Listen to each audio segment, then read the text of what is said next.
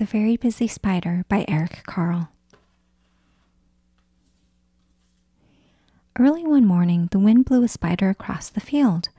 A thin, silky thread trailed from her body. The spider landed on a fence post near a farmyard and began to spin a web with her silky thread. "Nay, nay," said the horse. "Want to go for a ride?" The spider didn't answer. She was very busy spinning her web. "Moo, moo," said the cow. "Want to eat some grass?" The spider didn't answer. She was very busy spinning her web. "Baa, baa," bleated the sheep. "Want to run in the meadow?" The spider didn't answer. She was very busy spinning her web. "Ma, ma," said the goat. "Want to jump on the rocks?" The spider didn't answer. She was very busy spinning her web.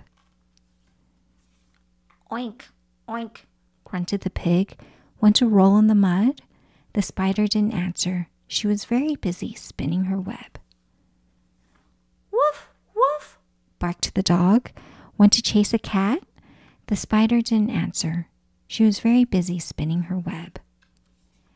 "Meow, meow," cried the cat. "Want to take a nap?" The spider didn't answer. She was very busy spinning her web. "Quack, quack," called the duck. "Want to go for a swim?" The spider didn't answer. She had now finished her web. "Cockle-doodle-doo," crowed the rooster. "Want to catch a pesky fly?" And the spider caught the fly in her web, just like that. "Who asked the owl. "Who built this beautiful web?" The spider didn't answer. She had fallen asleep. It had been a very, very busy day. The end.